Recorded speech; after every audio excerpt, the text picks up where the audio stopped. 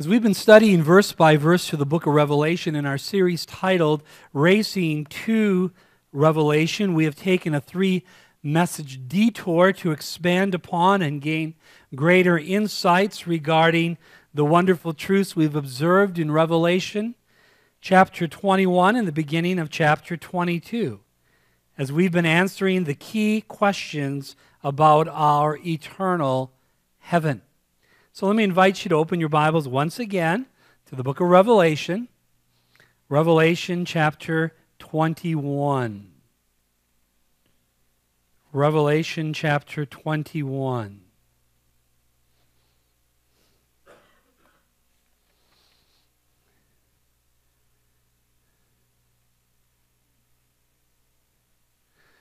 I think it's safe to say that the vast majority of people enjoy going on a vacation.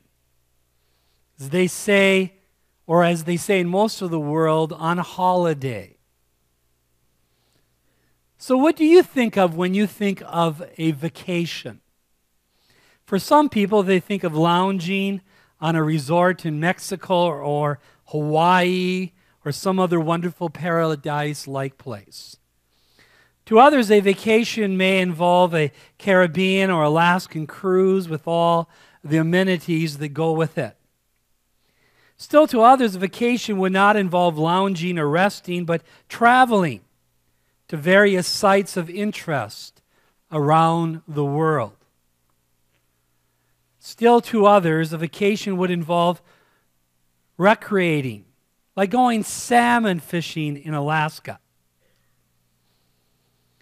But as I think of vacations, for some, the anticipation, the expectation, the preparation for going on a vacation is almost as exciting as the vacation itself. And a vacation usually means a change of pace from your normal setting and your normal activities, involving some usually enjoyable and rewarding things. You know, for those watching the webcast today from California or Arizona or even England, I thought I would just show a couple pictures of Duluth, Minnesota in April. In fact, this is looking right up the street I live on. I stopped yesterday and took this picture. I thought this is pretty incredible for April 5th. In fact, here's the view right in front of our driveway at the top of our hill. You can see this. The snowbank is almost up to the top of the sign there. And I'm reminded of 1 Thessalonians 5:18, in everything give thanks, not for everything give thanks. And the verse that came to mind when I was shoveling our driveway on Friday was, do all things without murmuring and disputing. Can you say with Paul that I have learned in whatever state I am, including Duluth, Minnesota, I've learned to be content. You know, in the grand scheme of things and in light of eternity, some manna again, which by the way was white, I don't know if you knew that or not, is not worth losing fellowship over. But even if we don't grumble about the snow right now and you have learned to be content, do not our hearts still long for spring? To truly come after this long, brutal winter? And you might have noticed that it seems that more people are taking spring vacations in Duluth this year. I wonder why. But the problem with vacations, and some of you are going to go on vacation this week, I know, or next week in light of the school breaks. The problem with vacations, they all come to an end. That is to the dismay of some and the delight of others. But did you realize that the believer in Jesus Christ as Savior has an eternal heaven to look forward to that is far better than any vacation you'll ever begin to enjoy on earth? And by the way, would you long for spring if it wasn't for winter? Would you ever long for a vacation if everything was great in your life? Would you ever desire retirement if you never worked? Would you ever desire healing if you've never been sick? Would you ever long for a release from your pain if you never had pain? Would you ever desire a new glorified body if your old body was without disease and decay? Would you ever long for a sin-free society unless you had felt the sting of sin and the violation of sinners? Would you really ever desire to meet Jesus Christ face to face if you had never ever come to know him? But this is all part of our problem as Americans. We live in a very materialistic society with instant gratification, and we are absorbed with temporal matters, and we are prone to neglect what is eternally important. You see, dear friends, this life on earth is designed or allowed by God to prepare us for eternity and to have us long for our eternal heaven that is literally out of this present world. In fact, I am convinced that our eternal heaven is so incredible and so magnificent that we can't really describe or comprehend it well, and we certainly don't deserve any of it, for it's all by God's grace. And unfortunately, unless a person submits to the authority and sufficiency of the Scriptures, they'll be ignorant of what heaven is really like, and they'll be prone to want to fashion a heaven after their own desires or opinions, which many people do today. And even if one does believe the Bible is the Word of God, but they fail to read and study carefully the Scriptures, and in particular the last 2 chapters of the book of Revelation, they'll have an understanding of heaven that is less than what God has revealed and recorded for us in the pages of Scripture. And it's this subject of heaven in Revelation 21 and 22, which is what we've had the joy of studying in our last few studies. Now, to set the chronological context again of where we are at in God's plan of the ages and where everything is headed, permit me to again review for a little bit. We are presently living here in the church age.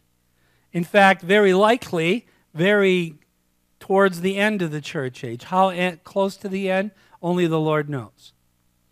We know the next event on God's prophetic plan, again, is the resurrection of the dead in Christ and the rapture of those who are alive to meet the Lord in the air as the bride of Christ. After the signing of the peace treaty, there's a 7-year period called the tribulation on earth, in which God pours out his wrath upon the planet and brings Israel to repentance. And it is during that time, at the end of that, that Jesus Christ will return to set up his millennial kingdom. There will be a 75-day interval according to Daniel chapter 12 and transition in government.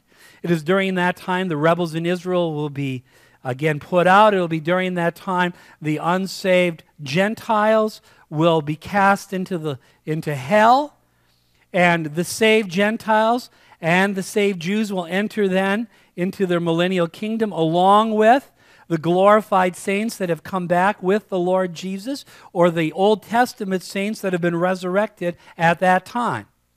During the millennial kingdom, there will be a great improvement on this planet. And there will be a renovation of the planet, yet there will still be residue of the curse. At the end of the millennial kingdom, in a final revolt in which Satan and his angels are cast into the lake of fire, and the great white throne judgment occurs, in which all the unsaved, whose names are not written in the book of life, are cast into the lake of fire. After that, there is the new heavens and new earth and the new Jerusalem, which we have been studying about. This new Jerusalem is the church's eternal heaven. It is the place that Christ went to prepare for us. And so, we've already considered what are believers doing in heaven right now. We've seen they are with Christ, which is far better. We've seen they are dwelling in the place Christ went to prepare for them. We've seen they are beholding the glory of Jesus Christ. We've seen they are enjoying paradise in the third heaven. And frankly, friends, the Scriptures do not give us a lot of information about the intermediate state. But one thing is very true. The moment you trust in Christ, you have eternal life, and the moment you die, you are far better. Did you realize that Philip of Macedon, that leader of yesteryear, commissioned a servant who every day would tell him, Philip, you will die, to remind him to make the most of his days, and we should be reminded of that as well. Now that is in great contrast to Francis Louis XIV, who decreed that the word death never be said in his presence because he was afraid to die, didn't want to face death. But we need not fear death as believers in Christ, for the future is as bright as the promises of God. We saw then after the resurrection rapture event, which is going to occur, in which the dead in Christ will rise first. Then we who are alive and remain shall be caught up together with them in the clouds to meet the Lord in the air, and so shall we ever be with the Lord. Wherefore comfort one another with these words, that the raptured church in heaven, during the tribulation on earth, will be casting crowns at Jesus' feet. They'll be singing in worship to the Father and the Lamb. They'll be hearing periodic updates of happenings on earth and waiting for justice to be rendered on earth when the Lord Jesus comes again.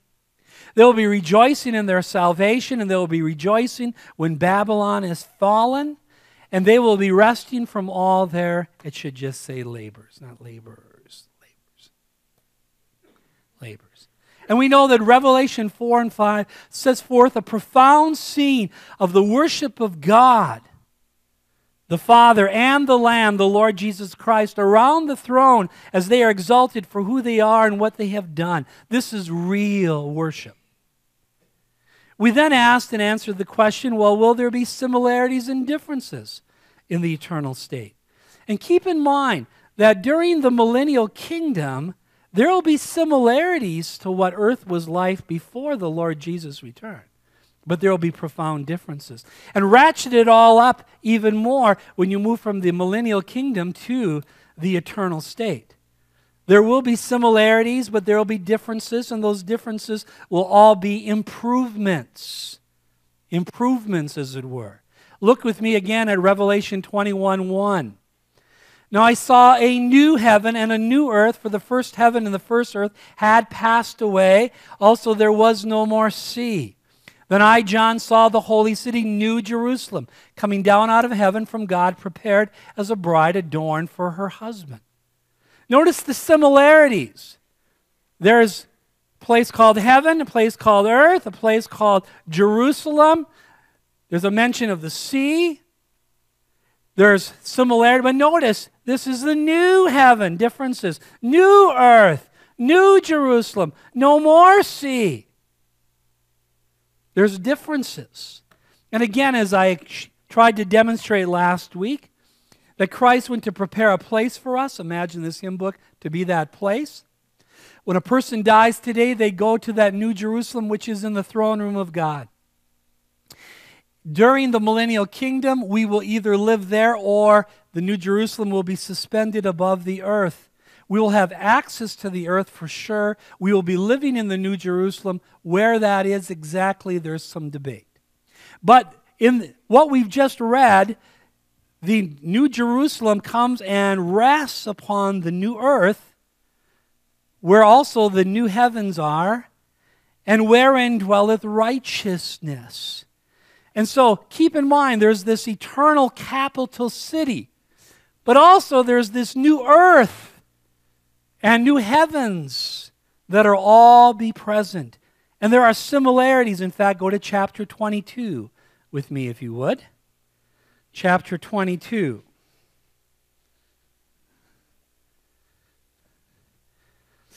Verse 1, and he showed me a pure river of the water of life. Now, I want you to just notice here, in the New Jerusalem, there's a river. There's a river. Similarity, but notice different. Pure river. Where do you find that on this planet? Water of life, clear as crystal, proceeding from the throne of God and of the Lamb. Now, that's a difference. We don't see that today on this earth. In the middle of its street, notice similarity. It has streets. And on either side of the river was the tree of life, which bore 12 fruits. Similarities. But each tree yielding its fruit every month. Know any trees like that? And by the way, the phrase month indicates there is time and space in this New Jerusalem. The leaves of the tree were for the healing of the nation. The Greek word for healing is the word in which we get therapeutic.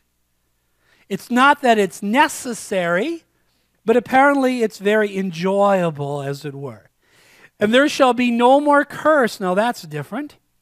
But the throne of God and of the Lamb shall be in it. That's different. And his servants shall serve him. That's sometimes different.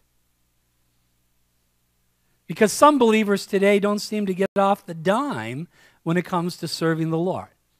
But again, as we think of the New Jerusalem, if you were able to open the pearly gates of the New Jerusalem, our eternal heaven, and you could see in, you would see this amazing scene we're reading about, with some similarities but significant differences, as we think of the new heaven, new earth, and in particular the New Jerusalem. But it's like when Marco Polo returned to Italy from the court of Kublai Khan. He described a world his audience had never seen, one that could not be understood without the eyes of imagination. Not that China was an imaginary place, but it was very different from Italy. Yet, as two locations on the planet Earth, inhabited by human beings, it had much in common. And the reference points of Italy allowed a basis of understanding of China, and the differences could be spelled out from there. And that's what we have here. Apart from this earth, we would not have reference points to be able to even envision what is a new heaven and a new earth and a new Jerusalem and a river and a water and trees and fruit and so forth. So there are similarities but significant differences. And as I already mentioned, will there be space and time in our eternal heaven? Absolutely. Space will be needed for the New Jerusalem. Jesus said, I go to prepare a place for you. Heaven is a real place. Hell is a real place. The New Jerusalem is some 1,400 to 1,500 square miles in 3 directions, the shape of a cube with a surface area of at least 2.25 million square miles, which all requires space. Space. Space. Space. Where there will be structures, and where you will be able to function in your resurrected and glorified bodies. There will be streets of gold, and there will be time. As we see every month, a new fruit comes forward. Month indicates time. And by the way, time is not bad in itself, but we'll live with time, but no longer live under its pressures. Furthermore, we asked, who will be the focus of eternal heaven? And again, our focus is going to be God. You see, all this is not about you, it's about God. Revelation 21:3, I heard a loud voice from heaven saying, behold the tabernacle, God is with men. He will dwell with them. They shall be his people. God himself will be with them. They will be their God. There shall be no more curse, 22:3, but the throne of God and of the Lamb shall be in it, and his servants shall serve him. God dwells in heaven, but he is not contained there as he transcends space. But the New Jerusalem is uniquely his home, his center of operations, his command post. It is the place where his throne resides. And we saw at the end of Revelation 21, verse 11, that the holy Jerusalem will be descending out of heaven from God, having the glory of God. And Jesus Christ and the Father and the Holy Spirit will be there. What will be forever missing from our eternal heaven, we saw in Revelation 21:4. God will wipe away every tear from their eyes, and there shall be no more death, nor sorrow, nor crying. There shall be no more pain, for the former things have passed away. John 22:3 told us there shall be no more curse. You know, heaven is described not only by what's there, but what's not there. What's there is the new heaven, the new earth, the new Jerusalem. What's there is God dwelling among his people. What's there is the redeemed over all the ages. What's there is this tremendous, beautiful city. What's there is a place wherein dwelleth righteousness, no sin. But notice what is not there is no more sea, because all chaos and disorder, symbolized by the sea in ancient times, will be gone. No more tears, because all hurt will be removed. No more death, because mortality is swallowed up by life. No more mourning, because all sorrow will be perfectly comforted. No more crying, because all joy will reign supreme. No more pain, because all diseases will be expelled. No more thirst, because every desire will be satisfied. No more wickedness, because all evil will be banished. No more temple, because God will be everywhere. No more night, because the glory of God will shine. No more need for protection and security. You will live in a new Jerusalem with gigantic walls and no threats. No more closed gates, because God's access will be open all the time. And no more curse, because the death of Jesus Christ has lifted it. Can I add a couple more? No more weight loss programs. And I'm pretty sure no more snow.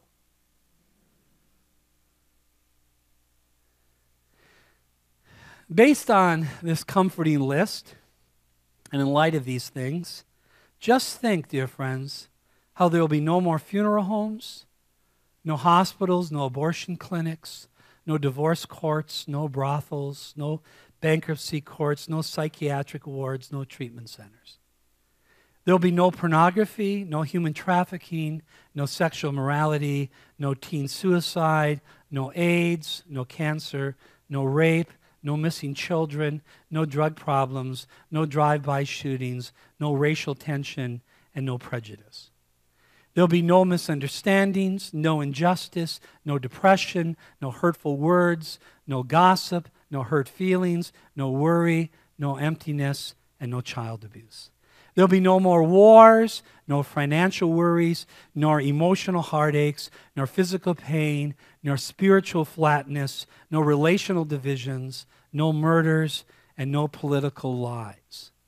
There'll be no more tears, no suffering, no separations, no starvation, no accidents, no emergency departments, no doctors, no nurses, no heart monitors, no rust, no false teachers, no false religion, no financial shortages, no hurricanes, no bad habits, no decay, and no locks needed.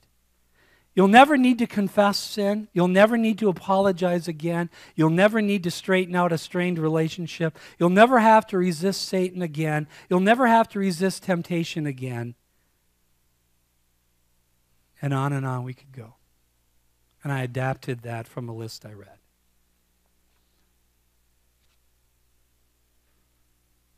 We also answered last week, what is the significance of our future bodily resurrection? And what is significant again, Philippians 3:20 and 21, is that our citizenship is in heaven, from which we also eagerly wait for the Savior, the Lord Jesus Christ, who will transform our lowly body that may be conformed to his glorious body.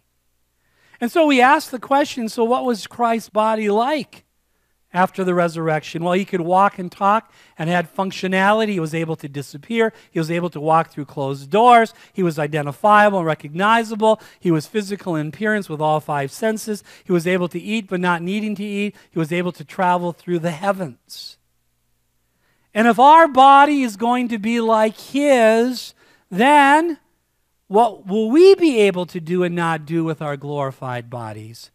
We will be able to walk and talk with functionality. We'll be able to disappear, walk through closed doors, be identifiable and recognizable, be physical in appearance with all five senses, eat but not need to eat, travel through the heavens. Wow. Remember, the New Jerusalem is the church's residency, but we're not confined there. We will be able to travel the new earth and the new heavens. But one thing is clear, even before we get to that New Jerusalem, that when we see him, we shall be like him, for we shall see him as he is. 1 John 3:3. Now you might wonder, well, will we have our own homes in our eternal heaven? And I believe the answer to that question is yes. In fact, what did our Lord say in John 14? Let not your heart be troubled. You believe in God, believe also in me. In my Father's house are many mansions. Notice many. Notice house is singular. Mansions are plural. If it were not so, I would have told you, I go to prepare a place for you. A place for you where? In my Father's house and those many mansions. And if I go and prepare a place for you, I will come again and receive you to myself. There where I am, there you also may be. You may be also. Now remember, having resurrected bodies, we will occupy space. And the analogy that is being used here was the marriage motif, in which what would happen is during the betrothal, the groom would go back to his father's house and build on a room for his bride-to-be. And that is why it's interesting how this is translated in some other translations. John 14:2, in my Father's house are many rooms. English Standard Version. New American Standard, in my Father's house are many dwelling places. The Net Bible, there are many dwelling places in my Father's house. The NIV, my Father's house has many rooms. That's the idea. When you say mansion, some of you think of this huge place waiting for me, you know. Well, heaven's going to be huge. The New Jerusalem is huge. But the word mansions is better translated rooms or a dwelling place, perhaps a house of some kind. And since God loves diversity, it would be consistent with his character that the houses of the New Jerusalem would have diversity as well. And since the New Jerusalem is a city of people, structures, streets, walls, rivers, trees, etc., it stands to reason that there will be hundreds of millions of residences there, where people dwell all in the Father's house, the New Jerusalem. In addition, I believe it's safe to assume that those who live in the new or on the new earth outside of the capital city of the New Jerusalem will also live in houses or homes as well. Where else will they dwell? And so, dear friends, all of this is an incredible, somewhat indescribable place, almost beyond imagination. Yet what God says is absolute reality and guaranteed in the future. One day, every believer in Christ will have not only a redeemed soul, but function within a resurrected or transformed body, enjoying a risen Savior on a recreated earth and heaven while residing in the New Jerusalem. Now, another question people are curious to know: will we recognize and identify people in our eternal heaven? The answer is an absolute yes. In fact, turn with me, if you would, to Luke chapter 24. Luke chapter 24.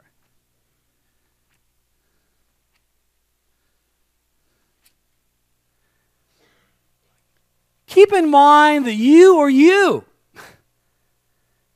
And you will be you throughout all eternity. I want to ask you a question. When Christ rose from the dead, was he recognizable? Answer? Yes. Was he identifiable? Yes. If that was true of our Lord Jesus Christ, and our bodies are fashioned like his, why would we not be identifiable and recognizable? In Luke 24, verse 39, we read, Verse 38, and he said to them, why are you troubled, and why do doubts arise in your hearts? Behold my hands and my feet, that it is I myself. Handle me, and see, for a spirit does not have flesh and bones as you see I have. In that resurrected body he had hands. In that resurrected body he had feet. That it is I myself. He was still the same person, identifiable. By the way, was he still male in gender? Absolutely. Absolutely. So I had someone ask me after the service last Sunday, so will there be gender in heaven? Because I don't want to be a man. This was a woman, by the way, saying this. And I said, rest assured, you will not be a man. The Lord Jesus was still fully male, though glorified. And by the way, those are the best kind of males, glorified kind. Notice, handle me and see, for a spirit does not have flesh and bones as you see I have. Notice, personality is clearly there. Personhood is clearly there. Identification is clearly there. In fact, go to John chapter 21. And in John 21,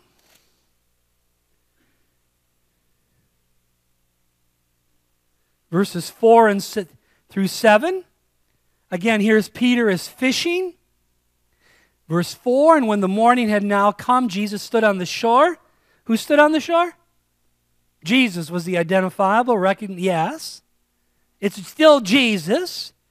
Yet the disciples did not know that it was Jesus. Then Jesus said to them, children, have you any food? And they answered, no. And he said to them, cast the net on the right side of the boat, and you will find some. So they cast, and now they were not able to draw it in because of the multitudes of fish. Therefore the disciple whom Jesus loved said to Peter,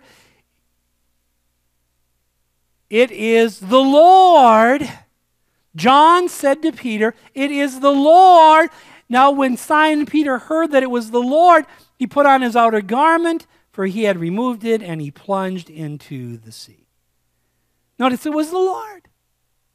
Hadn't changed, still identifiable, still recognizable. Yes, at times they didn't immediately recognize him because they weren't anticipating him, per se.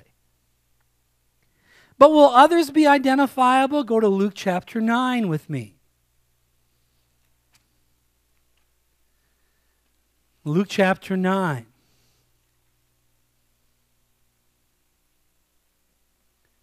In Luke chapter 9, we have one of the gospel accounts of the transfiguration. And in Luke chapter 9, we begin in verse 28. Now it came to pass about 8 days after these things that he took Peter, John, and James and went up on the mountain to pray. And Peter meant Peter, and John meant John, and James meant James. As he prayed, the appearance of his face was altered, and his robe became white and glistening.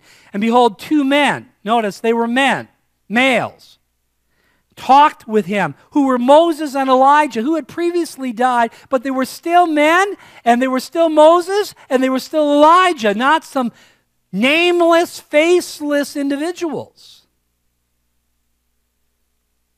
Verse 31, who appeared in glory and spoke of his decease, which he was about to accomplish at Jerusalem. But Peter and those with him were heavy with sleep, and when they were fully awake, they saw his glory and the two men who stood with him. Then it happened as they were parting from him that Peter said to Jesus, Master, it is good for us to be here, and let us make 3 tabernacles, one for you, one for Moses, and one for Elijah, not knowing what he said. But notice, Peter was able to recognize and identify Jesus, Moses, and Elijah. Now, I don't know if there was some word of introduction, but there's no mention of it in the text. But what I'm after is, were they identifiable? Yes. Were they recognizable? Yes. Were they still the same person? Yes. But in a glorified state. Now go with me to Matthew chapter 8 for a moment. In a passage we looked at recently in our study regarding outer darkness.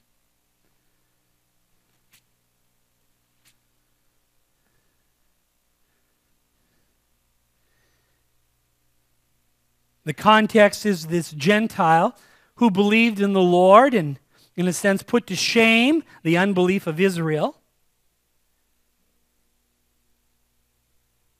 And he says in verse 11, I say to you that many will come from east and west and sit down with Abraham, Isaac, and Jacob in the kingdom of heaven. Now, Abraham, Isaac, and Jacob had died long ago, but were they still Abraham, Isaac, and Jacob? And would people enjoy their fellowship and company at the wedding feast? And would they be Abraham, Isaac, and Jacob? Still identifiable? Still recognizable? Absolutely. In fact, think of the story of the rich man and Lazarus. Was Lazarus still Lazarus? And Lazarus was in Abraham's bosom. Was Abraham still Abraham? Were they recognizable? Absolutely. And by the way, did they have memory? Do you remember that in your lifetime, Lazarus, you had nothing, but the rich man, you had a lot? Do you remember? Was there memory? Absolutely. They had reasoning ability to the point that the person that was in the torment side of Hades said, would you please send someone to go talk to my 5 brothers so they don't join me here? Was there reasoning ability? Yes. Did they maintain their distinct identities from earth? Yes. Think about when the prophet Samuel was called up by King Saul in 1 Samuel 28. Was he still Samuel? Yes. In fact, go to Job 19 with me for a minute. Job 19.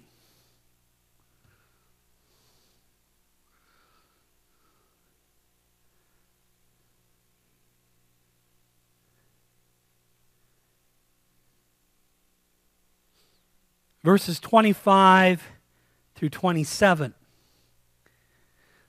Job writes, for I know that my Redeemer lives, and he shall stand at last on the earth. After my skin is destroyed, this I know, that in my flesh I shall see God. Notice, I is still Job. Identifiable, recognizable Job. Whom I shall see for myself, and my eyes shall behold, and not another. Now watch this. How my heart yearns within me. And my heart yearns within me to one day see the Lord, my Redeemer. My heart yearns within me one day to go home to be with the Lord. In fact, I ask you a question. If we're to comfort one another with the idea that one day the Lord, the dead in Christ, will rise first, and we who are alive and remain shall be caught up together with them in the clouds to meet the Lord in the air, how can we really be comforted concerning the death of our saved loved ones who have gone on ahead if we won't be able to recognize and identify them at the rapture? And at the judgment seat of Christ, which follows the rapture, will you be identified? Will you be recognized? And will you be rewarded accordingly? Absolutely. Now go to Isaiah 66 for a moment. While you're in the Old Testament, Isaiah 66. And there are just a few references in the Old Testament to the new heaven and new earth. Isaiah 66 is one of them. For in Isaiah 66, I want you to find verse 22. For as the new heavens and the new earth which I will make shall remain before me, says the Lord, so shall your descendants and your name remain. And by the way, your name identifies you. And by the way, are there not names written in the Lamb's Book of Life? Don't the names identify these individuals? Will there not be the names of tribes, the 12 tribes of Israel, which identify them, or the 12 apostles of our Lord, which identify them in the New Jerusalem? So people will be recognizable, people will be identifiable, which leads logically to another question about heaven that people want to know, namely, will we have relationships with others in heaven? Again, the answer to that question is clearly yes. We are relational beings. God created us to have relationships. Relationships with Him, relationships with others. In fact, I can't wait to see my mother, my former pastor, my mother-in-law, my sister-in-law, Rod Carbon, and on we go. In fact, I have my oldest sister is in heaven. I never knew her. You see, my dad proposed to my mom on their first date. They were married a year later on his birthday so he wouldn't forget their anniversary. And my mom got pregnant on her wedding night. And 5 months later, she miscarried. So I have a sister in heaven. Now, have you ever thought about miscarried babies or young children in heaven? What form will they have? Well, I'll tell you this. How can you have a relationship with a miscarried baby? They obviously will have to have maturity, the ability to communicate in fellowship if you're going to have relationships. You say, well, how will you look then? You'll be your best, I assure you. I really don't know. But I know this, that heaven is filled with relationships with God and others. And even at the marriage supper of the Lamb, it's going to be a time of feasting, which is a common expression of fellowship. There's going to be times of festivity and banqueting and fellowship. In fact, banqueting involves eating. And in the millennial kingdom, at least we know, in that the lion will lay with the lamb, and so forth, that they will eat meat yet in the millennial kingdom. So, well, what about in the eternal state? Will you eat meat? And I love meat. But if there's no more death, it's pretty hard to have meat. Do you like fruit? There's going to be, I think, a lot of fruit, and who knows what else. But and as I think of relationships in 1 Corinthians 13, how did the chapter end? Now abides faith, hope, and love, these three, but the greatest of these is love. Greatest in what sense? For without faith, you can't please the Lord. And hope is something God wants us to have. But faith and hope go away in the future when we're with the Lord and in the eternal state. But what still will remain? Love. And to love, you have to have an object of love. And that's where relationships all come in. By the way, being created in the image of God, you are created with the mentality, emotion, volition, and conscience along with the human spirit. Now, I personally believe that animals have souls. They do not have human spirits. But they don't have human souls, they have animal souls. Because can animals think? Can they feel? Can they choose? Do they even have some sense of right or wrong? Do they know when they've been naughty? They do, don't they? But it's an animal soul, not a human soul. But in addition to a human soul, we have a human spirit, and that's why we worship. That's why we have a God consciousness. They do not have that. They do not have that. Now you say, well, if we're going to have relationships with others in heaven, you may wonder, in heaven, will some people still be annoying? After all, eternity is a long time, right? And what will be wonderful about heaven is there will be perfect fellowships without sin. Can you imagine fellowshipping with Old Testament characters like Adam and Eve and Abel and Noah and Job and Jonah and Daniel? Can you imagine fellowshipping with New Testament characters like the apostles, Mary, Joseph, Lazarus, John the Baptist, Mary and Martha, Cornelius, the Philippian jailer, Ethiopian eunuch? Can you imagine fellowshipping with other believers you've heard about like George Mueller, Hudson Taylor, Jim Elliot, C.I. Scofield, or whoever? And you can form your own list of the redeemed. You are going to have relationships with others as long as they were redeemed or saved by the grace of God. Now, piggybacking off the last question, or this question, you may be wondering, I did have a yes there. Will we still be married and relate to our redeemed family in our eternal heaven? And you need to turn to Matthew 22. Matthew chapter 22. Hey, Steve, can you turn that just this way a little more? Just the top. There you go. Thanks.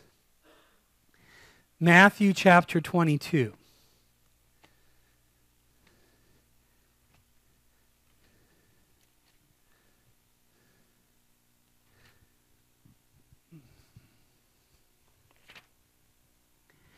And let's pick it up. Well, before we pick it up, let me lay the context. The Sadducees approached the Lord Jesus Christ. They were the theological liberals of Jesus Christ's day. They didn't believe in the supernatural or the afterlife, unlike the Pharisees who taught that after the resurrection, each person would have the same relationship he had on earth. They believed that men would remain married to their earthly wives and retain their earthly families forever. Thus, the Sadducees seek to trap our Lord. And in verse 24, they're saying, "Teacher, Moses said that if a man dies having no children, his brother shall marry his wife and raise up offspring for his brother." And that is what the Old Testament law said. Now, there were with us 7 brothers, and the first died after he had married and having no offspring, left his wife to his brother. Likewise, the second, also, and the third, the fourth, the fifth, the sixth, even to the 7th. Last of all, the woman died also. No wonder. 7 husbands. Funny she didn't die earlier, Therefore, in the resurrection, whose wife of the 7 will she be? For they all had her as their wife. Now watch what Jesus says here, verse 29. He answered and said to them, "You are mistaken, not knowing the Scriptures nor the power of God." Let me pause for a minute. How many people in our day are mistaken? How many people in our day are mistaken about how to go to heaven? How many people are mistaken about what heaven is like? How many people are mistaken about the plan of salvation and on and on? Why? Because they do not know the Scriptures nor the power of God. Verse 30, for in the resurrection, and Jesus clearly believed in a future bodily resurrection, they neither marry nor are given in marriage, but are like angels of God in heaven. Now, what does that mean? What does it mean? In the resurrection, they neither marry nor are given, but are like angels of God in heaven. What this is teaching is that angels don't marry, and neither will we be married in heaven. We need marriage on the present earth, for it's not good that man should be alone. But the institution of marriage will be ended at that point. Nor do angels have sex or procreate, and neither will we. For the context of that is marriage, which will no longer exist. There will be no need in heaven of what marriage provides for us on earth. Now, what this is not teaching is that we will be angels in heaven. It doesn't say that. We'll be like the angels of God in heaven. And I say that because some people think, oh, when you die, you become an angel. No, you don't become an angel. You're still you. Now, that is not to suggest, though, that the deep relationships with saved people that we've enjoyed on earth will no longer exist in heaven, including our mates and children. If your mate is saved and you've enjoyed a deep relationship with them in time, why would you not enjoy a deep relationship in heaven or with your children? And they'll still have been your mate on earth, and they still will have been your children on earth. And you will still enjoy great relationship with them, maybe better than now. In fact, for sure better than now. Now, when I said you're not going to be married in heaven, some people think, oh, yeah, you know. Others are like, depending on the kind of marriage you may have. But one thing will also be true is your family, in a sense, will be expanded because you're part of the family of God and you're going to be able to enjoy deep fellowship. But if you do have memory, and you do, but it'll be viewed with perfect righteousness, why can't you enjoy those relationships in a tremendous way? They're just no longer your wife or your husband or your children in that sense that they were before. But these deep relationships will not be limited, again, to a mate or children or so forth. Now, here's an important question related to that. Will we have memory in heaven? And if so, how will we enjoy heaven while knowing some friends or family are not there? And it's very clear from the book of Revelation, there will be people that won't be in heaven. The unsaved, the unforgiven, those who have never had their sins washed away, will not be there. But keep in mind, dear saints, that happiness in heaven is not based on ignorance, but on a right perspective, God's perspective. And thus, as you understand the gospel and how we all deserve an eternal hell because God is holy and we have sinned, but God is offering all us eternal life and an eternal heaven because Jesus Christ died for our sins and rose again to save us. And God has repeatedly appealed to man through various means and convicted man of the truth of the gospel, that we will recognize in the future everything from God's perfect standpoint. Kind of like the wedding feast in Matthew 22 that we read about here a couple Wednesday nights ago. The appeal was made, the invite was made, we're not willing to go. Another invite was made, no, we're not interested, we're too busy.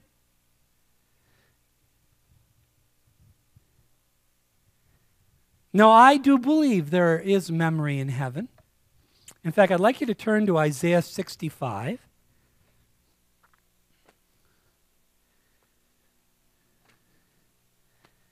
I do not know that we will remember everything, but I do know that whatever we remember, we will look at perfectly. Righteousness will pervade. But there is a verse that sometimes is misunderstood, Isaiah 65, if you go there, verse 17.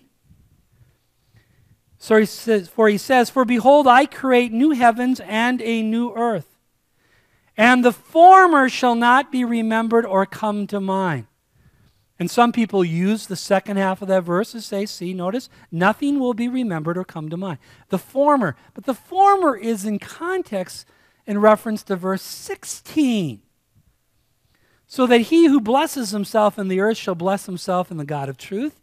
He who swears in the earth shall swear by the God of truth, because the former troubles are forgotten, because they are hidden from my eyes. For behold, I create new heavens and a new earth, and the former what? Troubles shall not be remembered or come to mind. You see, heaven is a place of perfect joy, of perfect peace, of perfect comfort. George MacDonald was asked, if we will remember people when we are in heaven and equipped, shall we be greater fools in paradise than we are now? Erwin Lutzer writes, and I quote, "If God can be content knowing that unbelievers are in hell, so will we. I expect that all who are in heaven will live with the knowledge that justice was fully served and that God's plan was right. And with such an explanation and perspective, our emotions will mirror those of our Heavenly Father." Jonathan Edwards said that heaven will have no pity for hell, not because the saints are unloving, but because they are perfectly loving. They will see everything in conformity with God's love, justice, and glory. Thus, with both head and heart, we will worship the Lord without regret, sorrow, or misgivings about our Father's plan. See, keep in mind, everyone deserves hell. No one deserves heaven. It's all by His grace, for by grace are you saved through faith. We'll never question God's justice, wondering how he could condemn the unsaved to hell, for he sent his Son to die for them. He sent his Holy Spirit to convict them. He gave his truth in conscience creations in Christ to reveal himself to them, but they chose to reject God's truth and to reject God's Son. Rather, we'll be overwhelmed with the grace of God, marveling what he did for us through Calvary's cross in order to save us by his grace. Now here's another question. Will we be discovering things in our eternal heaven? And again, the answer is yes. Being flawless doesn't mean that we still won't be finite, and not knowing everything is not a flaw. We'll have perfect knowledge, but not complete knowledge, since we're not omniscient. In fact, I'm convinced we'll be learning from our Lord. Did he not say, heaven and earth will pass away, but my word will never pass away? Why do we need his word forever if there's not things to learn? We'll be learning from our Lord. I think we'll be learning from others. We'll be learning about the new heavens. We'll be learning about the new earth. We'll be learning about the new Jerusalem. You will experience the Discovery Channel like never before.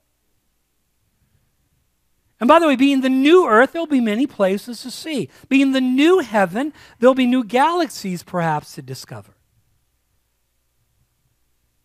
It'll be an amazing scene, and there'll be much to learn as we think of the new heaven and new earth and new Jerusalem. Will there be good angels in our eternal heaven? And again, the answer is yes. We won't be angels, but we'll be with angels, which is far better. And we know from the Bible there are thousands upon thousands of angels. 1/3 of them rebelled with Satan. 2/3 serve God as ministering spirits, and you'll have an opportunity to visit with them. Wouldn't you like to say, hey, tell me, Gabriel, what was it like? Or, hey, Michael, I've got a question to ask you. I mean, wow. Next question, is our eternal heaven a beautiful place? Do you remember the description of chapter 21? It's a place of unparalleled visual magnificence and splendor that pushes human language to the limit.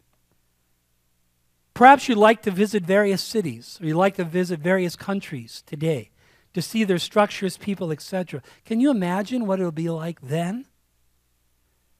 It'll be a place of incredible beauty, of incredible wealth.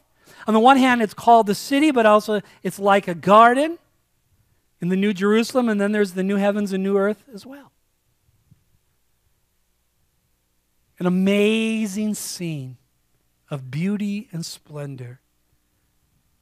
A beautiful, beautiful place. And we saw some of the stones that were even used in the New Jerusalem. Will you be bored in heaven?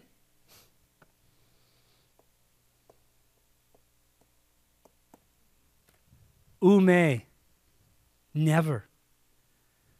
Now, some are very mistaken, like the man who said, and I quote, I can't stand the thought of endless tedium, to float around in the clouds with nothing to do but strum a harp.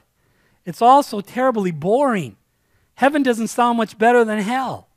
I'd rather be annihilated than spend eternity in a place like that. And by the way, that was the pastor who said that, who was ignorant of the Bible. That's not what heaven's going to be like at all.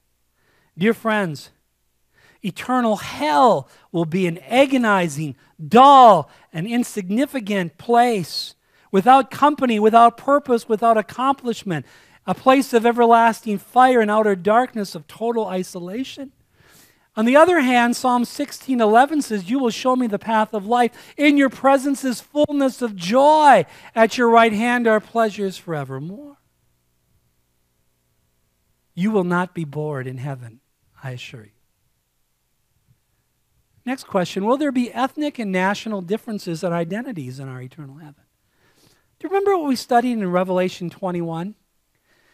And the nations, ethnos, people groups of those who were saved, only the saved are there, shall walk in its light, and the kings of the earth shall bring their glory and honor into it, the New Jerusalem. Its gates shall not be shut at all by day. There shall be no night there. And they shall bring the glory and honor of the nations into it. And I pointed out when we studied this that in the New Jerusalem, the redeemed church will live. The redeemed Jews who were not part of the church, either before the church or during the tribulation, will live. That will be their residence with access to the new heaven and new earth. But outside of the New Jerusalem will be the redeemed Gentiles who lived prior to the church or after the rapture of the church, who will bring their glory and honor into it. And that's why in Revelation 5, in that scene in heaven, you see people out of every kindred and tribe and tongue and nation. Now that raises some questions. Will there be functional differences in heaven? In service to the Lord in our eternal heaven? By the way, did you notice the kings of the earth? That means these people groups, these nations have kings. They have some kind of governmental structure. And if you look at Revelation chapter 22 for a moment, if you go there very quickly.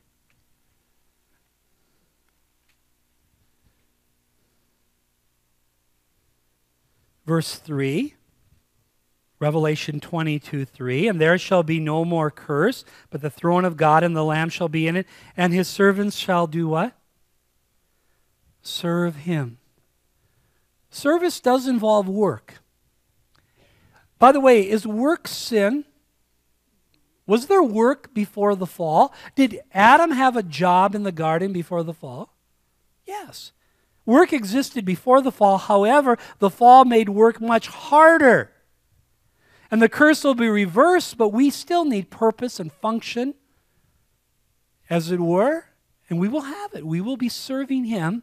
In fact, notice here, there are some who are going to be actually kings of the earth as well. And we know from Revelation that we will be kings and priests to our God. So we will have different functions and purposes. See, some of you can lay by a beach for hours and soak in the sun. I can't at all. If I go to a beach, it's for 20 minutes so I can sit out on the cubana after and read or do something productive, as it were. But we all are different, and there's going to be vacation-like situations and service-like situations in eternity future. Now that raises another question. What language will we speak in our eternal heaven? Remember, I told you it was Polish because it takes all eternity to learn. But some have said, no, it's Finn. Why? Because Jesus said, it is finished. No, but whatever language it will be a shared language that all can understand and communicate with. Otherwise, how could you have fellowship if you can't communicate? It'll be like it was before the Tower of Babel, because before the Tower of Babel, they all spoke in one language. Now, it could be multilingual. That's possible. That we all have a shared language, but since there's different people groups, nations, could it be they might have their own language and dialect? Could be. You've heard the saying, what do you call someone who speaks 3 languages? Trilingual. What do you call a person who speaks 2 languages? Bilingual. What do you call a person that speaks 1 language? American.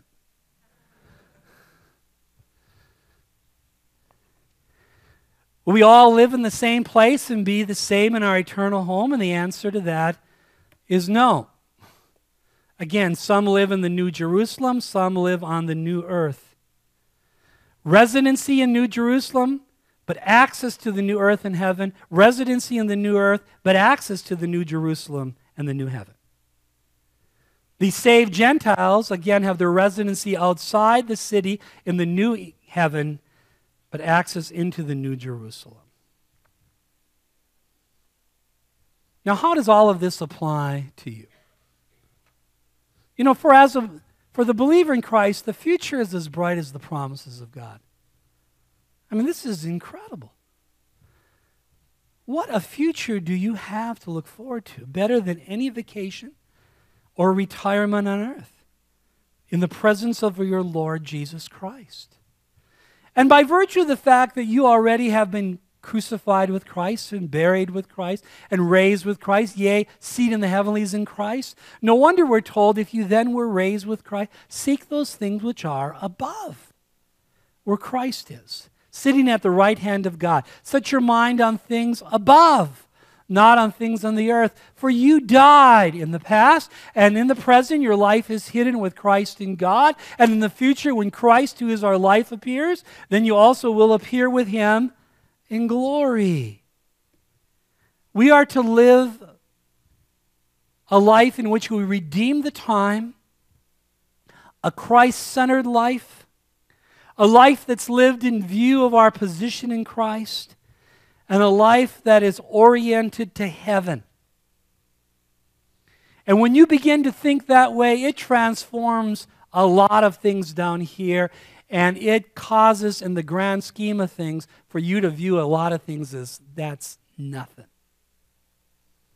And when you don't think that way, you can get bent out of shape about a broken fingernail. You know, I'm also reminded in 1 Timothy 6, 17 through 19, command those who are rich in this present age not to be haughty, nor to trust in uncertain riches, but in the living God, who gives us richly all things to enjoy. You know, what God has given to you, he wants you to enjoy it, but you use it as a steward, and it's best enjoyed when he's always first. Let them do good, that they be rich in good works, ready to give, willing to share, storing up for themselves a good foundation for the time to come, that they may lay hold on eternal life.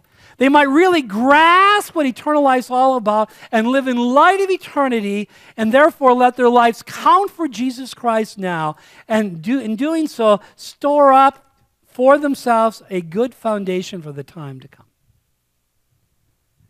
And you've got to remember, friends, just like Philip of Macedon, Philip, you will die. And as a believer, one day, unless the Lord comes, you will die. And there's no pockets and shrouds. There's no U-Hauls behind hearses. And when you die, the things that eternally matter will still eternally matter. Jesus Christ, the Word of God, and people. Put your life in perspective. But it could be that you're here today and you're without Christ. You've never been saved. And the question is, where will you spend eternity? What's the value of learning about heaven if you don't know how to get there, or you don't know that you're going? What's the value? There is no value. And the Bible's very clear, you're either going to heaven or you're going to hell. As one person wrote, heaven's wedding banquet will not just mean going down the service elevator to the garage. It'll mean being cast into hell forever. And you know what is so amazing is while we all deserve the judgment of God, for we have sinned and fall short of the glory of God, the good news is that Jesus Christ suffered God's wrath in your place and mine. That he died for us. That he paid for our sin. You want to see the love of God? You just remember what Jesus Christ did for you. You say, well, I don't like that God will send people to hell. The fact is, he didn't want anyone to go to hell. That's why he sent his son, and that's why on the cross, Jesus Christ cried out, my God, why have you forsaken me? Why? Because our sin was laid on his son. And he was experiencing spiritual death, separation from God, bearing the equivalent of our hell for us on that cross so that we could escape it. And on the third day, he rose again to give us eternal life as a gift. And all who simply put their faith in Jesus Christ and his finished work have eternal life now and have a wonderful future to look forward to. Because Jesus said, I am the way, the truth, and the life. No one comes to the Father except through me. And he didn't lie, and he was telling the truth. Have you ever put your faith in Jesus Christ alone to save you? Believing that he died for your sins and rose again, so that you bank your eternal destiny on him and his finished work and not your works or the rituals and rites of a church or a religion. For by grace you've been saved through faith, that not of yourself, it's the gift of God, not of works, lest any man should boast. Let's pray. Father, thank you again for your wonderful, wonderful word. Wow. What a future to look forward to for every believer. But it also impresses upon us, dear Father, the importance of redeeming the short amount of time we have here. As believers, living for Christ, living in light of eternity, living by faith in obedience to your will, and capturing these moments you give us to serve our Lord Jesus Christ and to impact others with the gospel. And Father, our hearts go out to those loved ones of ours who are not yet saved, and we pray for their salvation. And we pray that we would remember that one thing we cannot do in heaven is lead lost souls to Christ. Thank you again that we can worship you now, we can serve you now, that now is preparation for eternity. Thank you, like as we long for spring here in Minnesota, that we can long for the day that we go home to be with you and experience no more death and no more pain, no more suffering, no more crying, no more tears, no more curse, no more sin. But enjoy your presence. Enjoy your fellowship and the fellowship of those who have gone before us. And in the eternal state, to enjoy the fellowship of those saved and redeemed throughout all the ages and for all eternity. Father, we know that in your word you've sought to explain what you deemed necessary for us to understand, and yet recognizing we can't fully comprehend it. But that doesn't mean we can't enjoy it and allow it to put a perspective on the suffering of this present time, which are not worthy to be compared with the glory that shall be revealed. So, Father, I pray that you could use this series in our hearts to give us a new appreciation for you, for your love, for your mercy, for your grace, for your Son, for our salvation, our security, your promises, our future, and even a new and renewed desire to win the lost to Christ and to redeem the time we have in walking with and serving Jesus Christ, and not being waylaid and distracted and detoured by the unnecessary distractions of this life. I pray you would refine our focus and you would renew our perspective and we would live with divine viewpoint resonating in our thinking, the very mind of Jesus Christ. And it makes us, Father, just all the more wanting to see our Savior face to face. And we thank you for him who loved us and gave himself for us. In Jesus' name, amen.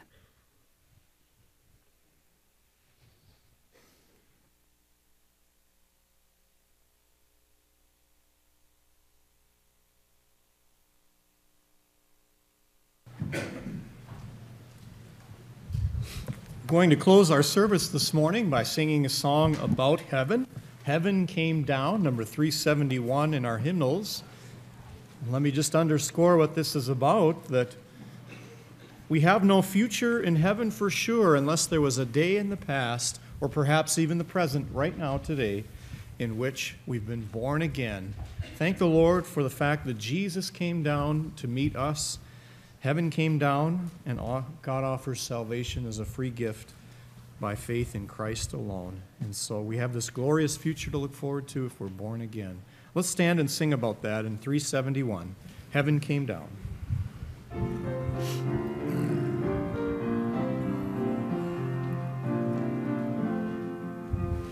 Oh, what a wonderful, wonderful day, day I will never forget. After I'd wandered in darkness away, Jesus, my Savior, I met. Oh, what a tender, compassionate friend. He met the need of my heart. Shadows dispelling with joy, I am telling, He made all the darkness depart. Heaven came down and glory filled my soul. When at the cross the Savior made me whole. My sins were washed away, and my night was turned to day. Heaven came down and glory filled my soul. Born of the Spirit with life from above, into God's family divine, justified fully through Calvary's love, oh, what a standing is mine. And the transaction so quickly was made, when as a sinner I came. Took of the offer of grace He did proffer, He saved me, oh, praise His dear name.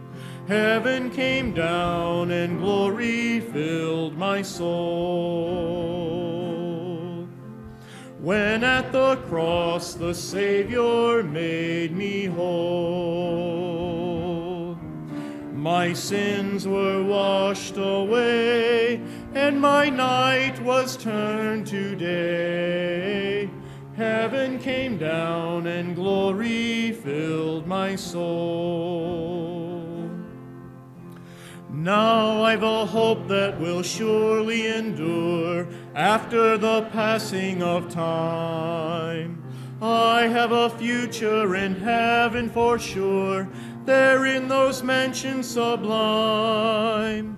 And it's because of that wonderful day, when at the cross I believed, riches eternal and blessings supernal from His precious hand I received. Heaven came down and glory filled my soul. When at the cross the Savior made me whole. My sins were washed away, and my night was turned to day.